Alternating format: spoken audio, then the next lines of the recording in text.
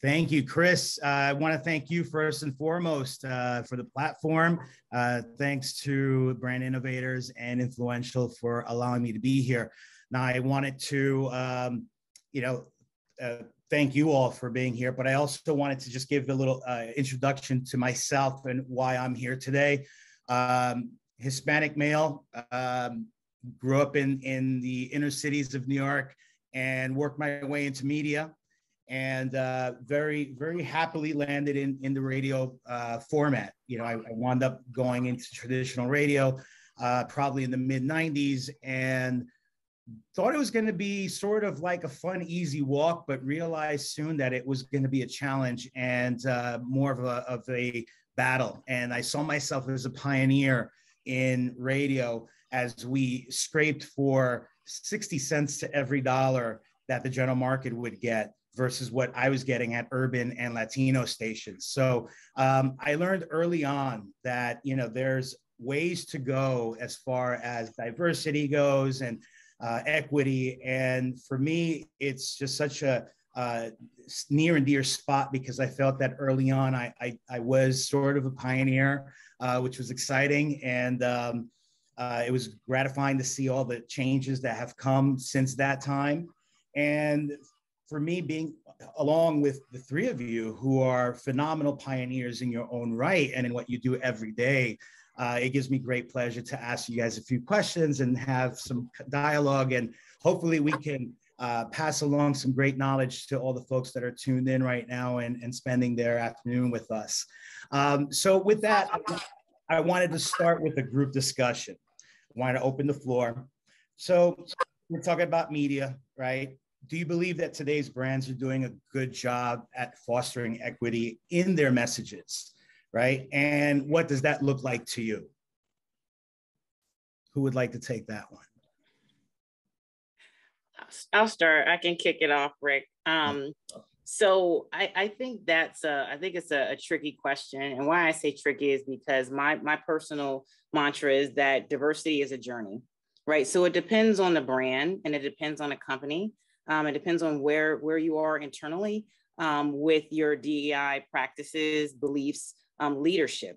And so you are seeing some brands that are out in the marketplace that are kind of eons, if you will, above others. And then you see others that are just starting out. So you're going to continue, in my opinion, to see this span of activation, understanding, like I said, activation, marketing, campaigns, products. You're going to see a wide range of that as we are, quote unquote, getting up to speed, if you will, or if you're along there, you see brands and companies along that diversity and inclusion journey and continuum. Got it. So you're thinking it's more of an evolution? Most certainly. Oh, most certainly. Most certainly. Got it. Got it. Jay, what are your thoughts on that? No, I totally agree with Mimi. I do believe that we're starting to see a turn of the corner where there's better representation across, all mediums. But we're still not in a space where it is completely inclusive or equitable. But I think, the events that happened last year started a conversation, and we've seen minimal efforts to make this turn. But we are actually seeing more and more people who look like ourselves, represented in media. And I think it's starting to become at the forefront of what we do and what we care about in terms of these companies. And because of the events that have gone on over the last couple of years, this last year especially, I believe that we'll just see a continuum of this.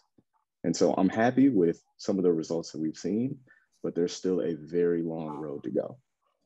Yeah, that's great. Racquel, what do you think, Rocky? Yeah, Jay, we definitely have a long road to go, but what I am seeing, and that really excites me, are more brands taking what I would consider to be risk and what they definitely probably consider to be risky, which is investing in products, investing in campaigns or cultural celebrations that they haven't embraced in the past, probably because they didn't think that there was a market there or that it wasn't, economically viable. I'm seeing more diverse representation of the AEPI community, which is humongous, but has been treated really monolithically for years and years. And I'm really excited about the opportunities I think brands are going to start to unlock, the fact that we're going to be seeing more data coming out of those campaigns, success stories, which is just going to encourage people to continue the journey on the continuum that Mimi mentioned. That's great. And I think one thing that stuck out that a lot of you sort of either mentioned or alluded is that there's a ongoing conversation.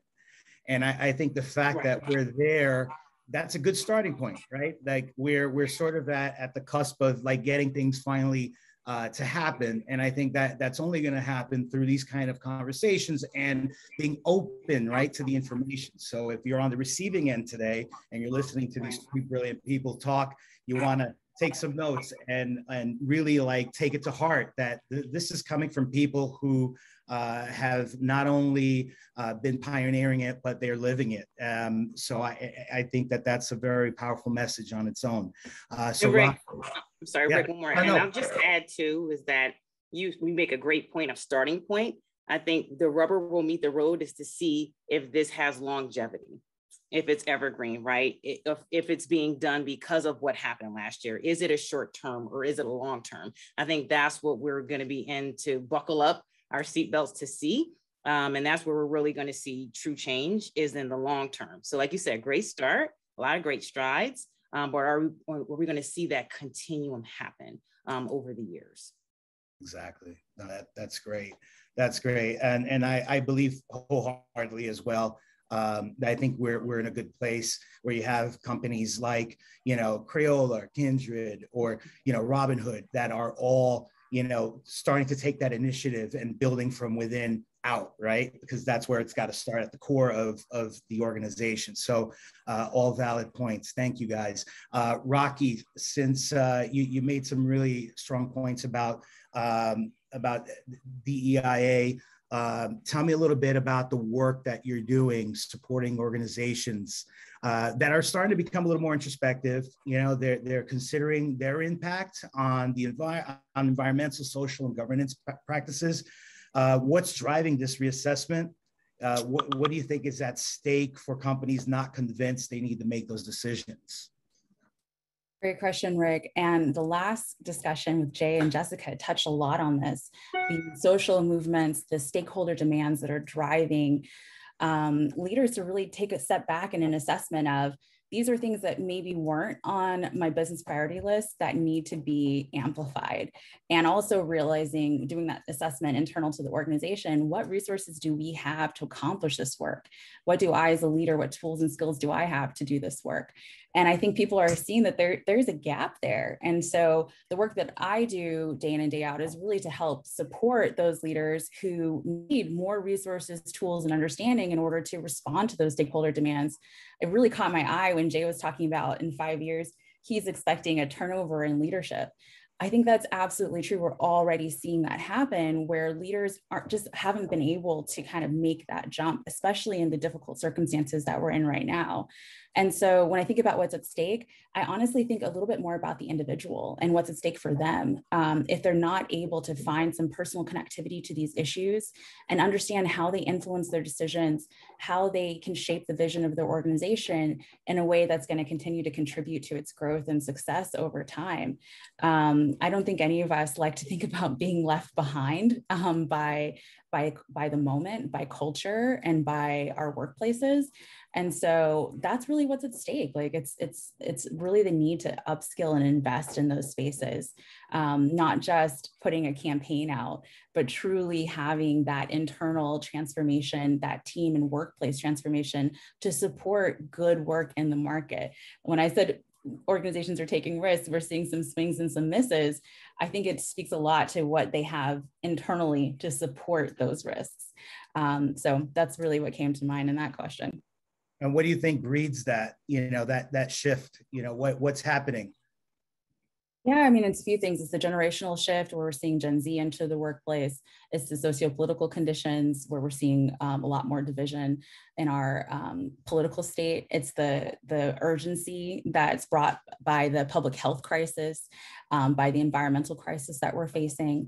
And then, of course, there's the underpinning to many of these crises, which is the continued support of frankly, racist policy and systems across our entire society. And so that's why we're talking about DEI and A at the center of all of these major issues that we have to grapple with as leaders, navigating our livelihood, our safety, everything. So definitely that's driving those shifts. Totally. I agree with you. That definitely makes a lot of sense. I see sort of a different mindset entering the workforce, right? It's like a different expectation. And I think that it's the leaders that embrace that are the ones that will be successful. And as you said, won't get left behind, right? Because no one wants to get left behind. So you work with a lot of leadership development. What does it mean to be a responsible leader in today's workplace? That's a great question, Rick. I think it's a complicated question. Like Mimi earlier was saying, it really depends on your organization, your brand. I think that there are a couple of hallmarks though, and one of them is a commitment to analyzing the structure and processes that put your workplace together, and analyzing those things for inequities and for accessibility and for how it's potentially influencing your outputs. And then there's also the internal work, like I mentioned before, the personal connectivity with the issues, really taking the opportunity to explore what your position is in the organization.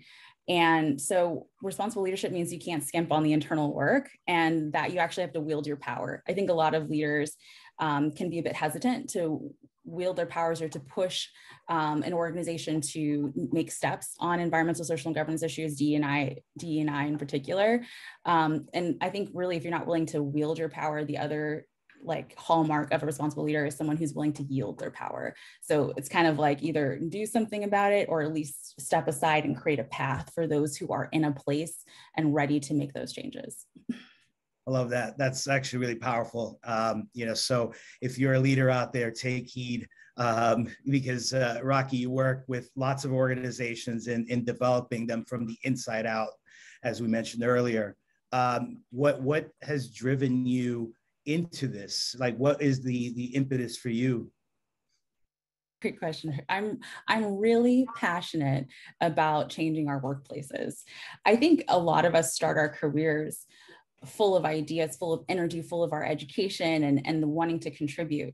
And the path that we take through the workplace does not necessarily allow us to leverage all of that enthusiasm and passion and education to be successful. I found immediately in my career that I was faced with sexism, racism, I was faced with pay inequity, and then that doesn't even count for the societal issues that impact me just because of my identity. I'm a queer woman as well. So I'm, fighting for marriage equality. I'm a Black woman. And so my family has been impacted by generational wealth inequality and what that means for the roles and career that I can build. And I really started to figure out ways to assimilate in order to succeed. Like I think a lot of us do. We code switch, we figure out how to build power, we figure out how to get promoted. But then at the end of the day, you're still in a workplace that doesn't structurally support you, right? And so I got very passionate about how do we transform workplaces to not create trauma in people and to not build hurdles for people who could honestly be doing and giving so much more, and could honestly, be contributing to success in a really different way. And so that's really how I got into leadership development. That's how I started thinking about how do we show people how all of these issues intersect and how do we support people who want to do the inner work to transform not just the leadership that they're demonstrating, but also the workplaces and the structures that they operate in. That's amazing. And obviously that's going to continue to fuel your passion and keep you going, because that's, we all live, eat, and breathe it in one way, shape, or form, whether it's gender, whether it's lifestyle, it will all eventually affect us. And if you're running a company, clearly you have to have the mindset to say, I have 1,000 employees, 10,000 employees. They're all coming from all walks of life. How do I keep them happy? How do I foster their and celebrate their individuality and what makes them who they are? So clearly, that's I think a driving force in a lot of the panelists today here, and myself. And actually, I want to switch over to Mimi, because this kind of brings me to you, because you had something to do with something really cool that I actually love, because I'm a father of 3 Latino kids, 2 girls, 1 boy. And for me, I've always noticed that, you know, some of the products that we use aren't always geared towards us. And there was always that concept of like, invitation versus permission, right? So it's like, right? So there's like, permission is like, okay, try this general product that is like good for anybody, right? Like whatever product it is, I don't want to name any companies, but versus an invitation where you're literally saying, hey, I made this product with you in mind too. Right. So with that, Mimi, I'd love to find out a little more about what you've been up to recently and the innovation that's come out of Crayola. Sure. So what we're talking about, and thanks, Rick, for that. What we're talking about is Crayola's Colors of the World skin tone crayons that launched back in 2020. And how that started, and I have to tell the story of the impetus, because that's very important of how it happened, is we had an opportunity. Crayola is known for color. So we are founded on the principles of color chemistry and color innovation. And we do that every year. So we were in the throes of innovation, and we took a pause to look around the marketplace, and we noticed that the world is becoming more diverse. There's a study that we looked at that said, over looking at 27 countries, over 70% of those residents felt like their world was becoming more diverse. So this is happening on a world standpoint. Number 2, you look at across the marketplace, and we're seeing brands like Fenty. Rihanna had just launched her Fenty line back in 2017. So we're seeing brands and products becoming more inclusive, if you will. And then we just took a look at internal. Crayola launched multicultural crayons back in 1992, and that consisted of 8 colors. And those colors were like mahogany or burnt sienna. And while there was fanfare for that, for those products, we also did hear from consumers that, hey, number 1, it's not enough. There were 8 colors. We need more. 2, we need better names for those colors, more representative of skin tones. 3, we need new colors, like the colors that we had were already existing in other packs. So they weren't necessarily skin tone colors, but they were put together for the best representation at that time. And then last but not least, we definitely could come up with a better name for multicultural. Multicultural is not crayons, but it's not a thing. So we definitely could take that opportunity. So I had an idea of the way that which we go to market. So a lot of what you say, Rocky, is that personal passion. And so went to the organization and say, hey, I had an idea, not only on from a marketing standpoint, because that's the role that I'm in marketing, but I have an idea of how we should even develop this product and bring it to the marketplace. And inside of a week, I had a meeting with leadership, and that was across HR and marketing and creative and manufacturing and R&D and you name it. So we had all the right players in the room. And the idea was a 2-pronged approach. One is we bring someone in who lives and breathes skin tones 24/7. So we know color, but we don't necessarily know skin tones. And so just kind of recognizing what you have in your wheelhouse, right? So that was number 1. And then number 2 was, at the same time, we need to walk the talk. So while we're have a product development process, we need to take this opportunity to look at our internal processes and optimize them.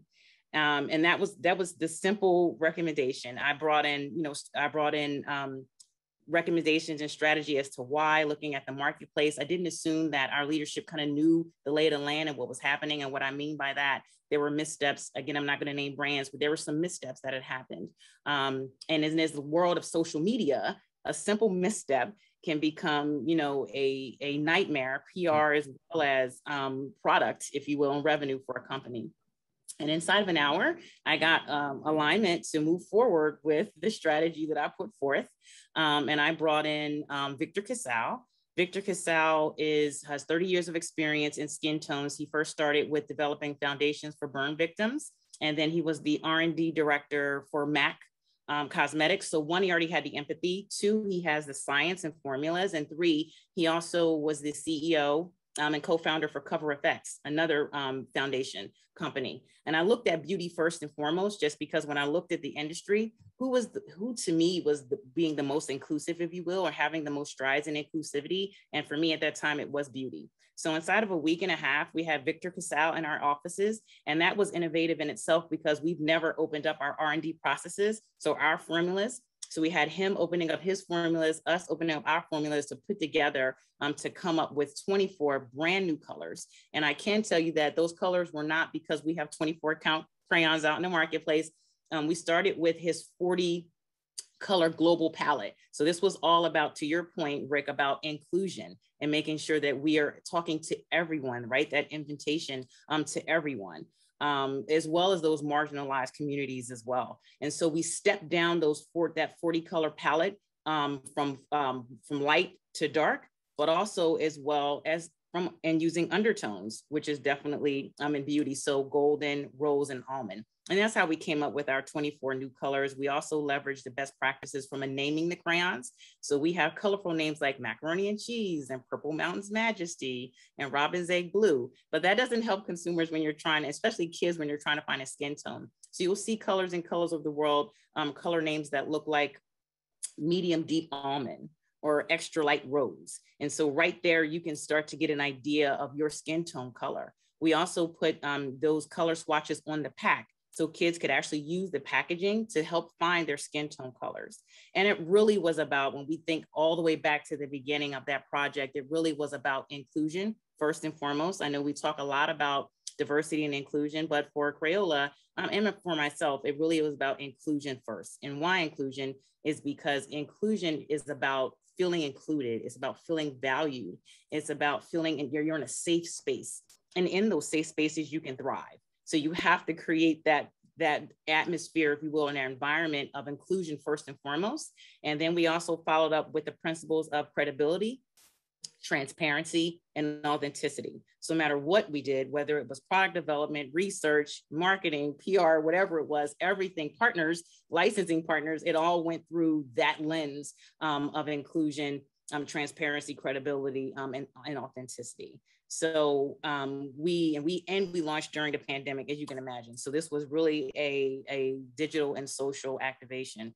But again, it has been an overwhelming response to the crayons. And I can tell you just personally, and you talked this to Rocky too, just personally growing up and not having a crayon and not being able to pick one crayon to represent myself. So when I had the opportunity to draw myself or do a self-portrait, I was picking 2 or 3 colors and trying to blend them.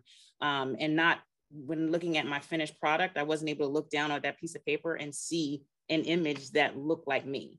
And the goal and the impetus of Colors of the World is that now you're able to do that. You're able to say, nope, not only do I have one color, I have maybe like 4 or 5, and then I can narrow it down to this one. And I can actually look down at my self-portrait and I can actually represent and see myself accurately. So that was the external. The internal, I proposed bringing in Marjane Moore Roberts. She was the current Chief Diversity and Inclusion Officer at Golan at the time. And she was a former Chief Diversity and Inclusion Officer at Yahoo.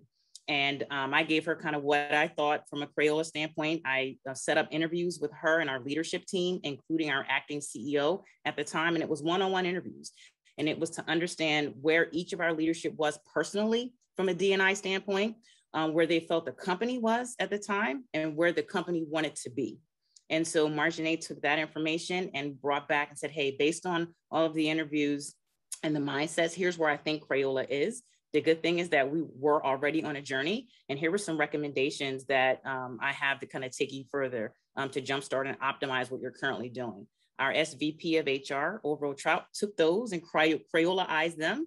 And from that, we've been like off and running since then. And I can tell you, we've introduced 2 new ERGs. We have new metrics. I've brought on an agency to help us look at all of our content to get to for another inclusive lens, if you will, to make sure, again, we're sidestepping some of those mishaps. And again, back to my point, diversity and inclusion is a journey. So you're going to have some learning and growing pains. So we don't have it all the way to bright, but we are on a journey, and that's what's most important.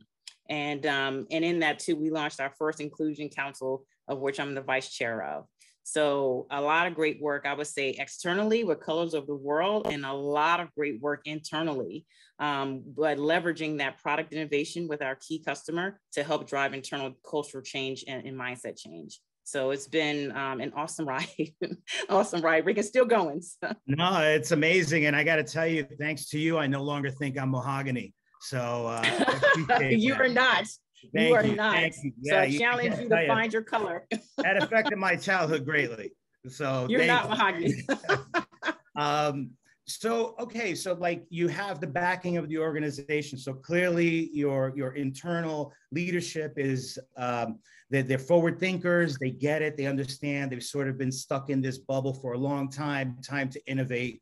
That conversation, you said it was relatively easy, right? I would say yes. I think part of that is, I think there's this perfect storm. I've been asked that question a lot of like, how did you get it? I know that's the impetus, right, for kind of change, if you will. And I think I'm going to say it needs to be a perfect storm, right? Your organization has to be ready for it from a leadership standpoint. I think the marketplace has to be begging for it. Or I'll put it this way. For us, that perfect storm was marketing. The world was ready for it. We were already seeing it happening. There were already examples out in the world of those folks that were doing it well as some of the mishaps that I had showcased of what happens when you don't do it well, or even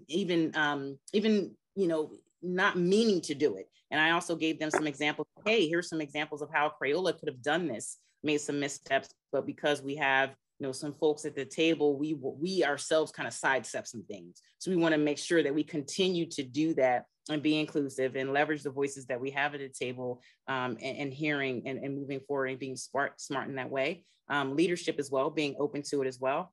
And then consumers, definitely our target audience, needing and desiring it. One of the key points that I referenced in my rationale was that Gen Z is the most diverse generation that we've ever seen. So I think roughly we looked at data of like 46% of Gen Z under the age of 20, I believe, identify as being a minority. And so again, if we are a company that is for kids, this is something that is a must-have. It is not a nice to have. It is not we can do it next year. This is something that we should be doing right now today, if you will. So again, back to that easy conversation, I think it's just making sure that you have kind of all your data points. Again, sometimes, and I'm going to be honest, sometimes leveraging the business opportunity sometimes is needed to help move D&I within companies. I think we would like to see where it's just a passion and it's the heart, and we want diversity and inclusion, and it is important. That's true, but sometimes you need that business opportunity, if you will, to kind of help move that along.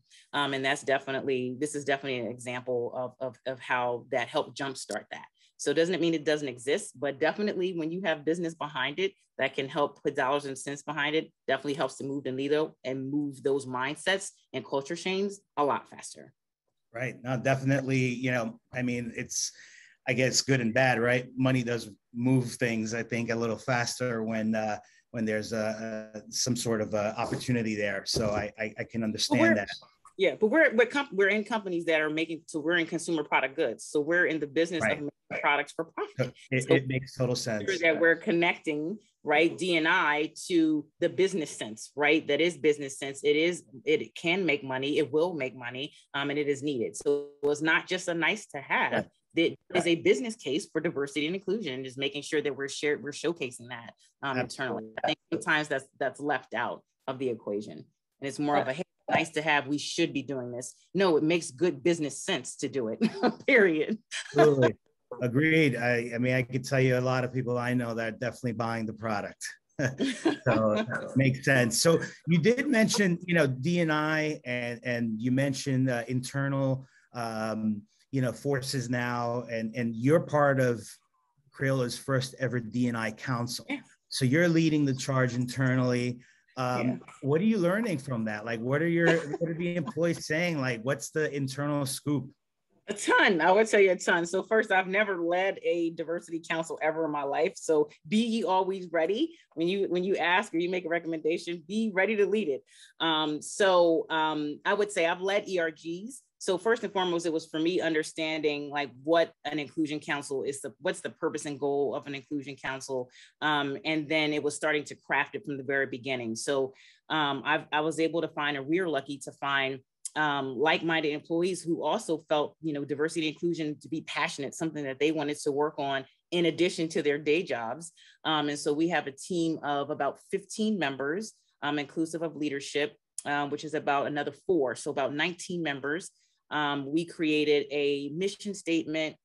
We divided the council up into committees that line up with our 5 frameworks for D&I. And I can tell you honestly, I was just on the phone with the group yesterday, and the work that these committees have done inside of 1 year. So we have one committee who looked at all of our employee handbooks and made recommendations and changes there. We had another committee, it was Business Impact, who we need to understand D&I US, but we also need to understand it globally. So looked at all the markets in which Crayola operates and had get a better understanding of D&I there, so that we can start to bring that in and understand as we're looking at our innovation for 2023 and beyond in marketing. We have another group who started to celebrate our employees. So we have employee spotlights, but making sure we're bringing a diversity lens and celebrating the differences.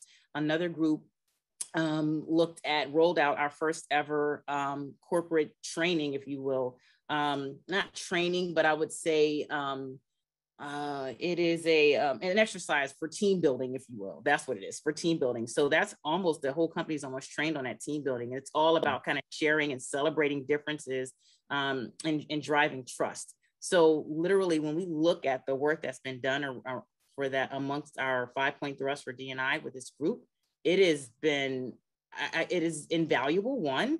But I would say I'm speechless. And again, this is just work from employees committed to this work of D&I. So sometimes it just takes one to kind of get it started and get it rolling. But once it does, definitely it is like we're rolling down the hill now. And we're excited about a year 2, but definitely, energized. And I would say our employees, our Crayolians, what we call it ourselves, are definitely learning and to be more empathetic and just open to, hey, we all live in one America, but it's different depending on who you are in America.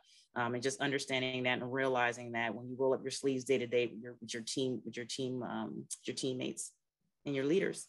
Yeah, sounds like there's no stopping you now. There's no stopping you. A ton of work there, but it's been great work. It's been work and a lot of learning, just like you said. Awesome. Well, thank you for that. And I wanted to shift to Jay, since we're on the topic of D&I and overseeing these internal councils. So Jay, you're here with us from Robinhood, but before joining Robinhood, you were at Facebook and you were part of their D&I council. You led it for a number of years. How was that? Such a massive organization and such influencers in the world, right? Like socially impacting decisions and thoughts and ideas. So clearly having some internal guidelines or some playbooks so that, it obviously permeates throughout the business into all the other aspects of what you do. How was that for you? Tell us about that. Yeah, it was an incredible journey, but it really started with, Facebook taking a chance on me. So I was a college dropout at the age of 19, looking for an internship. And I happened to get an internship through a internship program by the name of Year Up at Facebook. And by doing so, I was their first intern that they had taken from one of these type of programs. And at the time, the company was a much smaller place. There weren't as many diverse employees. If I can recall, at the time, I was probably one of like 5 Black employees in our, Menlo Park campus. And I remember that because we would have these, lunches and everything together. And so when I started, my entire goal was to just make the most out of that opportunity and succeed and get a job. Like that was the thing for me, because I understood that this was like a place where I can grow, a place where I felt comfortable. Even though there weren't a lot of people who looked like me, I knew that if I were to secure a job here, I would put it on myself to make sure that we keep this door open. And so that's exactly what I did. At the end of my internship, I was offered a position. I gladly accepted. And the very first conversation I had was, how do we do this again? How do we get someone else who looks like me in here? Let's keep this door open. And, kind of what Mimi said, you have to, be prepared for when these moments happen. And it's very true, because they were like, well, if you want to do this, you lead it. And I said, sure, I don't know what I'm doing, but I'll figure it out, because this is important to me. And so I rallied up a number of troops. We put together a plan of action. We worked with our recruiting team. We worked with a number of different teams, and we brought in 2 interns from the same program. And from there, every 6 months, we were doubling, to the point where we had gotten to 32 interns a cycle across a number of different fields in departments in Facebook. And so I had one position, and I was also leading this. And we got to a point where we had scaled, and we said, okay, this isn't just a test bed. This is an actual talent pipeline. And we have to look at it as so. So we have to put the resources behind it. So from that moment on, we actually utilize a specific space where we can train talent, we can help talent grow, and then we can, bring talent into Facebook. And we did that to the tune of about 60 to 80 interns per cycle. So completely transforming, lives, but also transforming the business of Facebook, because we were ensuring that we had this diverse pipeline. And the reason that was so important to me was not just because I lived it and I had been through it, but it's this growth cycle that I like to call, that we were ensuring these young adults were having. I understood that my time at Facebook, and my time in my career, was only going to happen and only going to grow if I had the right people, the right tools, and the right mindset around me. And sometimes we see a lot of people who come into certain places and they don't have the support system, they fail, and then they look at us like we can't get the job done. So creating a really, really intensive environment that is going to be nurturing to us is incredibly important to retain talent as well. And that way, when talent does move on, which they should at some point, they are going to continue to do the same thing, because we've shown them what that looks like. So, and I think in 7 years, we hosted over 500 interns with a 48% retention rate for conversion, as well as 16% of those becoming leadership or management level, and 80% of those who did not stay with us either went back to school or retained other jobs in Silicon Valley. And so when I look at diversity, I kind of look at it at the start of it, the heart of it. How are you getting in the door? And then how are people helping you get out of that door or to the next door? And it's incredibly important that we have leaders at the top of this who are very, very passionate, but not just passionate, but understand the growth cycle. And that's something that I will continue to push. And when I joined Robinhood just a few months ago, that was my very first conversation. Not necessarily about what I was here hired to do, but what are we going to do for people who look like me? How are we going to continue to support people who look like me? Because I would like to be here as well. And if you're not about that, then I don't know if it's for me. And that's something that I would take with me everywhere. Wow. That's awesome. And clearly, you're all very passionate people. And I would love to keep this conversation going, but I'm getting that red blinking light that's saying we've got to wrap it up. I want to thank the 3 of you. You've all enlightened us and given us some incredible insights to take with us. I really do appreciate everyone sharing their story, and I'm just in awe, and I'm humbled by the 3 of you. So thank you so much for spending time with me today.